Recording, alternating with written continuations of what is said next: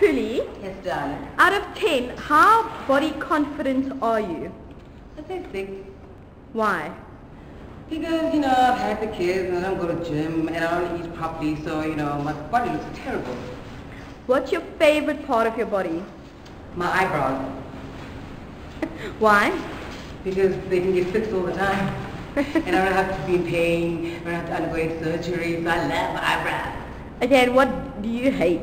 What's your worst bit? I hate my stretch marks. I know that I should have them because I've had kids and I know that you can go for laser, and I know that I should have done something to combat getting them and keeping them, but I didn't do anything about it. But I hate them, but I've got them, and they're here to stay, so they're part of the family.